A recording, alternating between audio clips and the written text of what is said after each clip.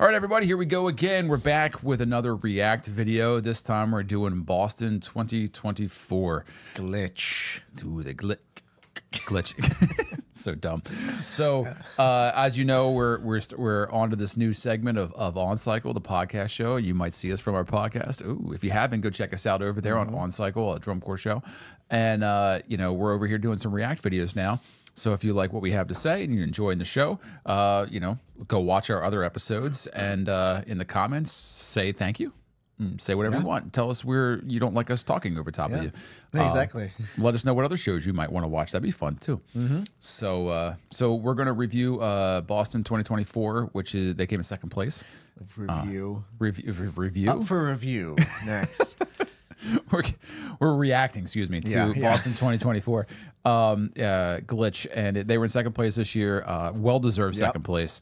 The first and only time they've ever been a second place by themselves. Yep, because they were tied. The first time they ever beat Blue Devils in a very well-deserved win. Yeah, such a cool show, such a neat integrated show. Yeah. I've said this many times before. Every time I watch this show, I find something different in the show that I didn't notice the first time or second or even seventh time I watched it.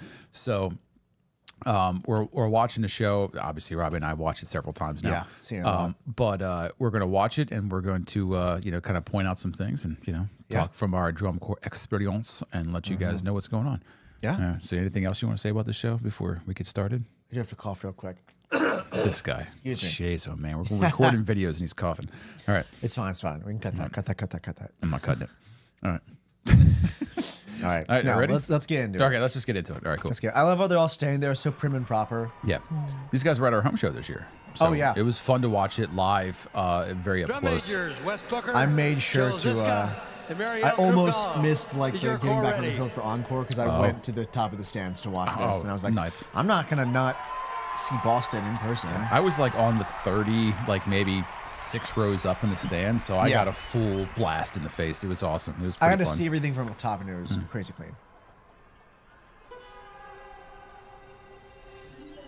I've also maybe never done a harder 180 on uniforms. I thought these were the dumbest things ever. You were a big hater of these at the beginning of the season. I think I was just tired of bad uniforms in DCI. I love it. I love when Steve Rondinero comes in and records stuff for people so that they can use it in the show. It's a great move. Thanks, Steve. You're the best. Also, that whole opening chorus thing was so cool. Like the interlacing stuff, and then some people like you know, get caught and like lag on a move and then match back in. Crazy design. Yeah. Also, only 8 snares and 5 tenors. Very interesting setup to show.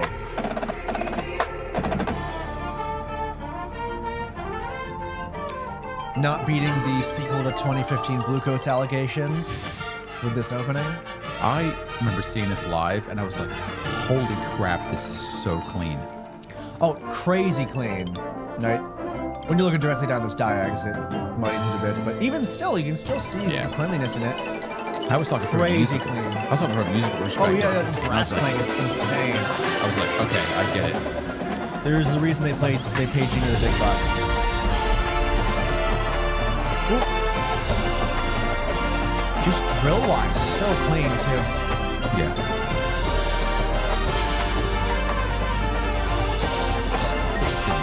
Yeah.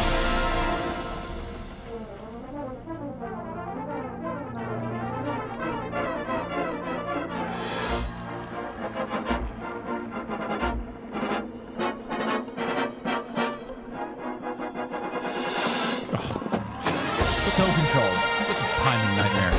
Yeah, right? I love the disbursement like in sections. Look at how good that is. The garnish is absolutely fantastic. I honestly feel like one of my main concerns was like that the different brightly colored uniforms would muddy the forms a bit. I think they did early season, but I think they just got so clean that it stopped mattering. Yeah. By the end of the season. I love that. Oh yeah.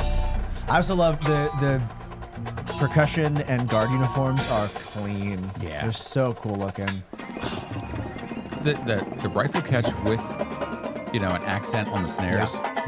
It's just brilliant writing. Classic. I love the thought of all the hula hoop blocks that they had during the summer. Does everyone have their hula hoops? Especially if anyone out there's ever done DCI, you know it's a whole lot of lugging around crap with you for the whole season. Such a cool visual moment. So I hope they had a dedicated carrier of hula hoops because I couldn't imagine being They had big carts. Yeah, which I hope they just wheeled between sets because I could not imagine being like, all right, you know, rehearsal field is 0.8 miles away. Grab your hula hoop and your horn and go. Those are heavy too. They're like big metal hoops. Yeah. They were very. They gotta be solid. Yeah, they're not like your effect. They're not your little. I think the flexed wrist, great like hand definition there. Yeah.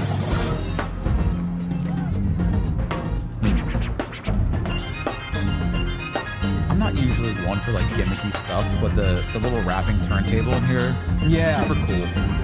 I think this whole show, I love the dissonance. Right? It just makes it like, I think Boston has been trying to do the gimmicky thing for several years now, and most of the times the gimmicky parts are the worst parts of their show. Yeah. But this year they finally figured out how to make the gimmicks cool and effective. Yeah. Also, you have a baritone feature on the 20. What the? And it still sounds good. Yeah.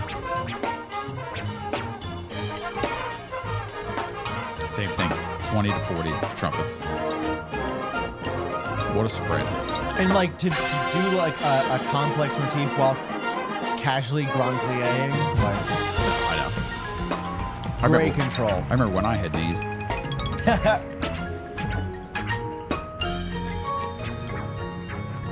Round plays are still fine for me. It's lunges that will get me sometimes. It's all the lateral force. I love the guard. If you go back out, I can't remember if they do or not. They just sprint through all of these. Oh yeah, there they are in the background. The whole time, but there they go. They're just sprinting. Yep. I mean, Boston's guard is crazy fit. There they go. Such a weird cardio block. It's such a weird thing to have in a show where there's because it's like 35, 40 seconds of it. Right. Love this. I love this section. A little bit of take 5. Yeah. Well, the rest of the Warline takes 5. Oh yeah! I remember hearing that live at the show and being like, "This is so funny."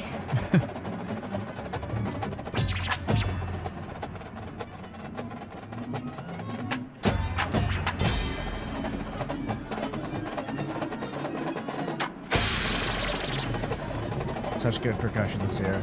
Yeah. Ooh, the forming of like the seems like gears. Yep. Oh, here it comes. Oh yeah. I love when a lead player is playing so loud it feels like the horn is going to explode at any point.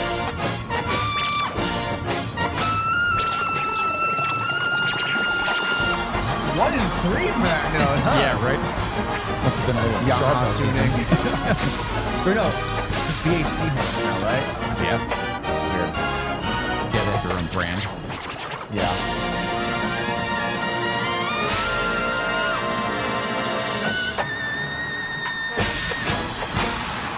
He got there. Yeah. He missed on semis night, so we were all watching finals like, come on, you can do it.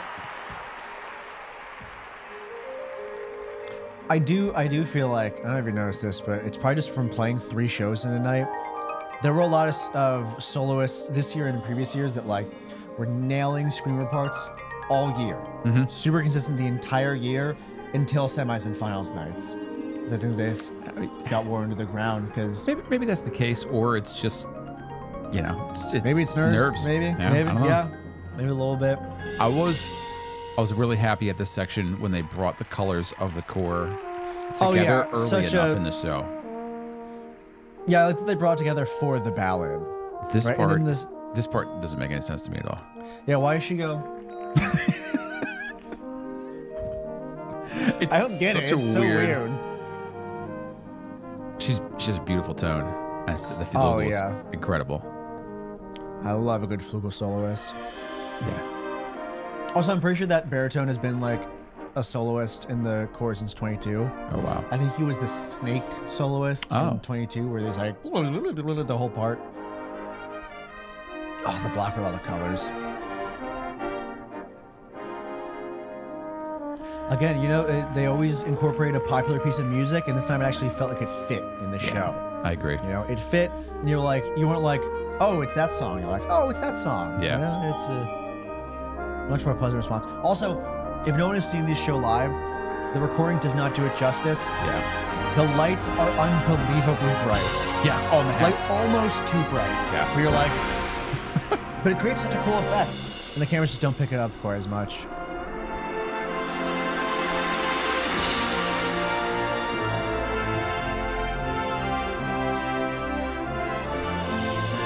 To be contouring the upper body like that with that control while playing at this volume and clarity, really good. I tell you what sucks is doing that in your tuba play.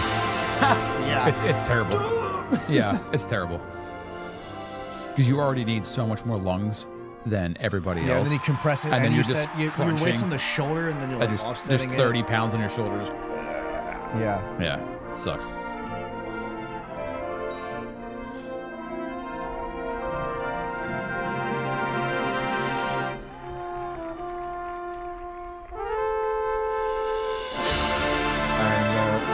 The Hornby's all the way out there. I'm like, run!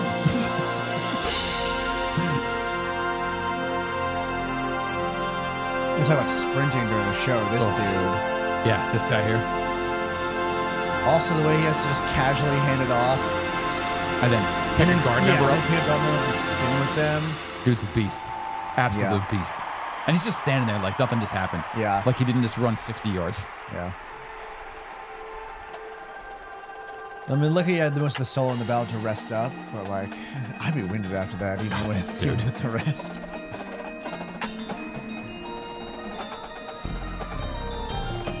I mean, we've had parts of a show where it's like, run. You get to a spot, you're like, yeah.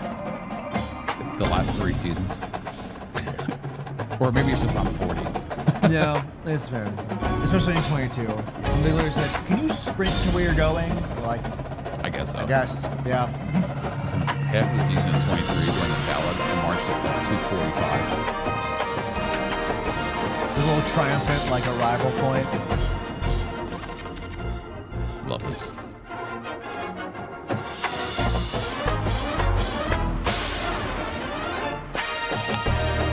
The layered runs. The MLOs. There were times this year where Boston sounded more like a Crown horn line than Crown did. Yeah, I agree with that. The writing was fantastic this year for the horn line. Oh yeah, it's so good. I would love to watch the show. It's such a fun-looking show, such a complex book. Yeah. The MLOs.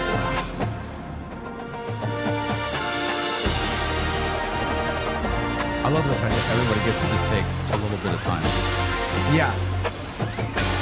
Again, good drill writing, good pacing before you have to do this nightmare. So much of the shows are just good pacing, yeah.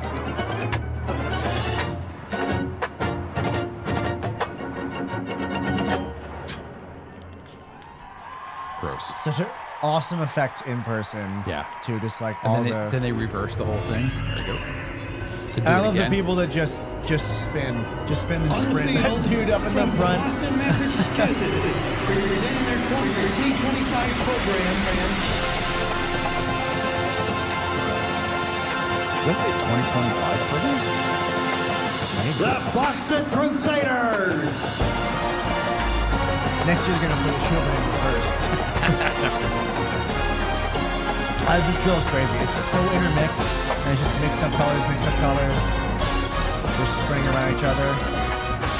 Treadmill. Oh, I love the circles. The chord progression built in here too is fantastic. All the intensity. Oh! And then the guard, just this giant ripple.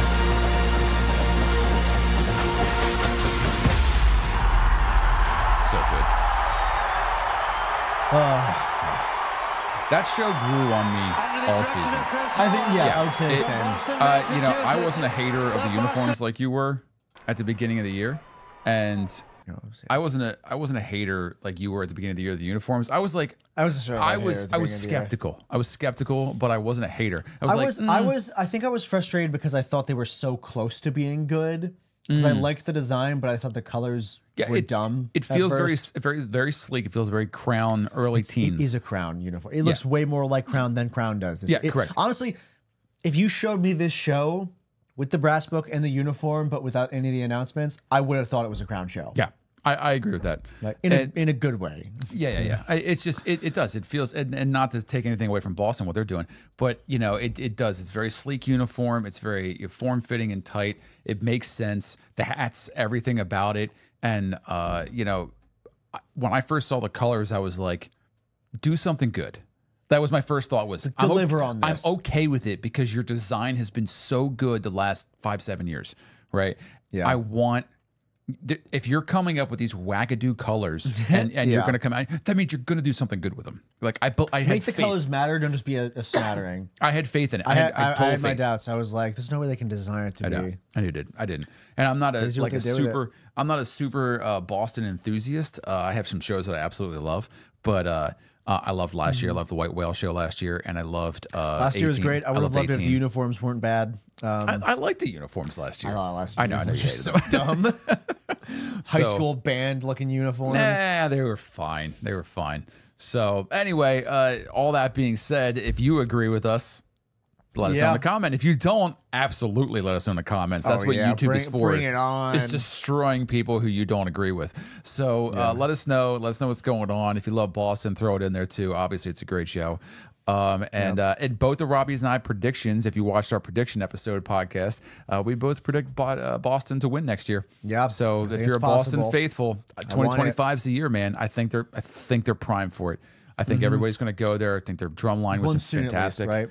I would say next 3 years, if not next year. If it's not next year, I don't think it'll happen for a while. Really? You think they'll lose momentum? It's not a momentum thing. I think they're so hot right now with the last couple of years that they can only go up. Because if they don't go up, I don't think they'll sit in second place again. I think they have to win. Yeah. I think they have to win, or they're going to go down to third or fourth. Because I think Phantom's hot, and I think Blue Coats and Blue Devils are not going to come back and get third again. I hate saying that, but they're not going to come back and they're just not going to. Yeah, they're going to come back and be in second or win. Yeah. So if Boston can't win next year, they're going to move down a little bit, and I think it's going to slow a little bit of momentum. But it's also they can only have so many good shows year after year after year. So so you're going to draw members based off of great shows. This is a great show, right? Yeah. And I think they got the staff and everybody else in the coordination to make it work. Everybody's coming back this year, as far as I can tell, and as far as I saw. Yeah, so why wouldn't you? Yep. So good. If this is if you're I'm watching, sure they're hungry. They're like, we had a show that beat the Blue Devils, but we still didn't quite get that gold medal. Yeah. Maybe if you're watching this a year after we post it, and you're still watching this crap at the end of it, maybe we were right. Hey, if you know that means you should go watch more of our stuff, because we absolutely know what we're talking about. So exactly. Cool. Right. And if we were wrong, we're only human. So, yeah. So whatever. I got a lot of medals. Screw you guys. Yeah. All right. Let us know what other shows you want us to react to. Yeah. If you got some fan favorites, or I don't know, some ones that you hate and you want to see us tear them apart. We'll do anything. Yeah, whatever. Yeah. We're honest, if nothing else. So that's true. Yeah. Wait till we do a Blue Devil show. You'll see. That would be like a point counterpoint the whole time. Yep. So, all right, that's it for us. Thanks for watching. Appreciate it. See everyone next time. Off cycle.